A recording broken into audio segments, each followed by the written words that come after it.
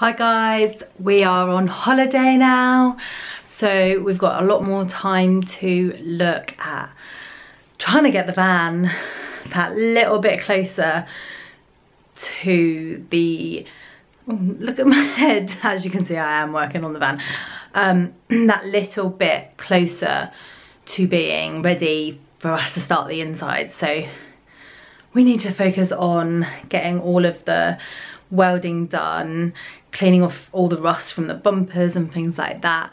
However, we are buying lots of parts ready for when it is in that situation, and then we can start adding on things like vents and solar panels and the electrical hookup and all of that.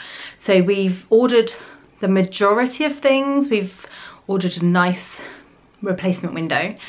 I think the only thing that we've got left, like a big thing, is the gas heater so that we can actually keep warm on winter nights.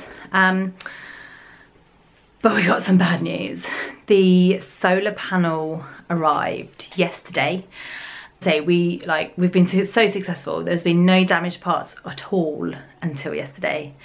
Well, it was delivered by DHL, and when he was passing it to me, I felt like he was just throwing it around. Like, it said fragile all over it, but it didn't feel like he was handling it as a fragile item. So anyway, so I carried it upstairs and I opened it, and well, smashed to smithereens is probably the best way to describe it.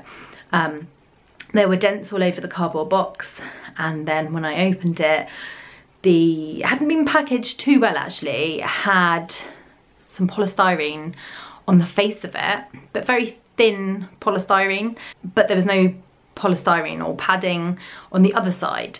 And as you can see, it is smashed everywhere. There is probably not a piece that isn't damaged, and it's just so sad to see it. However, these things happen. We've been really lucky so far with all the parts, but yeah, I just think it needed to be packaged better and carried better by the carrier.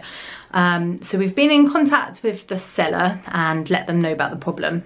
I'm assuming that they are probably fully insured for this type of thing. We've sent them loads of photos and they're going to send us out a new one, and we've just highlighted to them that maybe the packaging needs to be a bit better. So fingers crossed we're going to get a solar panel that doesn't look like this. So that's my update for you guys. Just a quick catch up to say hi and what's happening right now. We'll post some more things in a few days. Bye.